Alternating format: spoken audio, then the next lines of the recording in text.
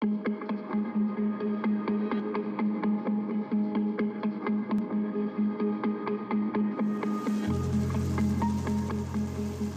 think it's one of the key factors that we're able to bring together so many different independent resources, whether or not they're our membership or indeed the private sector or the NGO community, civic society, and what have you, and really get them to bring to bear what they can offer a particular problem. In complex emergencies, there's no room for parochialism, right? You know, it's all hands on deck. You've got a whole lot of competing interests, or competing stakeholders, and they've got all their points of view coming forward, and there is overwhelming amounts of information and influence, and people trying to get their objectives or achieve their outcomes.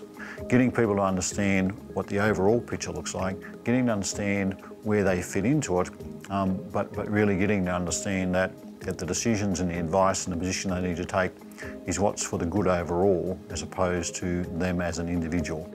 What are the real needs? What is really happening there? And then based on that objective analysis, identify what are the strategic objectives. Okay, those are the requirements. What are we trying to do? If you're on an operation, everybody who's following you needs to know your intent. Your intent is absolutely crucial to the understanding of what the mission's all about. You need to be able to give your direction in the form of a vision. You go where the vision is, and essentially a vision can be further defined by the plan, goals and objectives.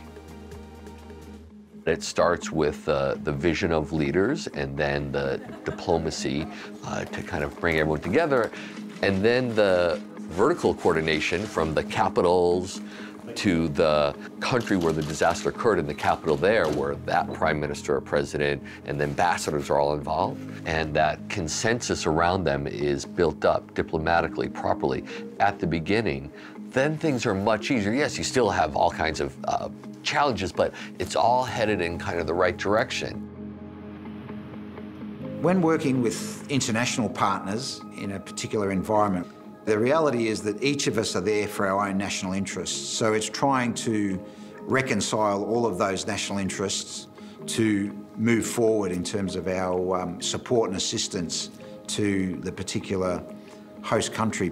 The command and control issue is critical, but it's important to identify who leads, who takes the lead, but also to be able to convince others that yes, they have a role to play within that centralized leadership, because without it, then everyone would be doing its own in a very unstructured manner. So it's critical, first of all, for the leader to be able to harness the competencies of the different actors in such a situation, and then be able to periodically evaluate the actions that have been taken. What's the impact of the actions?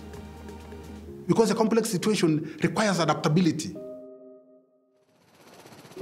Really having a sense of what it is that the people you are going to assist actually want and need is probably the most important thing that we can offer. We have a tendency to offer assistance in programs. And those programs are based on our own capabilities, but they're not necessarily aligned with the needs of our recipients. Whenever there's an emergency, a peace operation, they take their view, oh, this is what we do, this is how we contribute.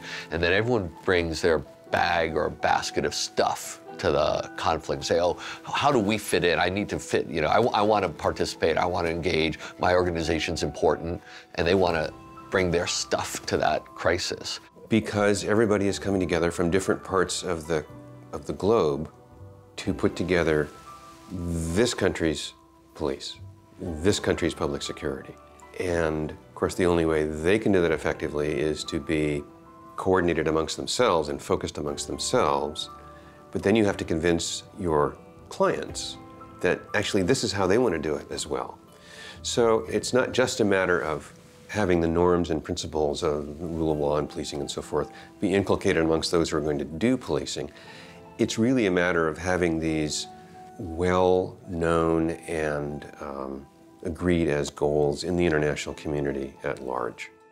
You're never going to encounter the perfect mission, right? I mean, by definition, it's going to be changing, adapting, complex. You need to be open-minded, and you need to be able to adapt, you know?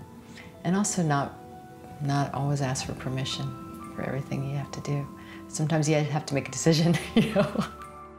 Being able to set some intent and broad direction, use mission command as a methodology of giving guidance, but encouraging initiative, encouraging freedom of action, and helping to support those below you, while seeking to have a very steady conversation with your superiors so that you're always connected to the interests and intent of your own national capital, be able to translate that into the intent and direction with freedom of action for my people, and do that in complement with partner agencies whose expertise I respect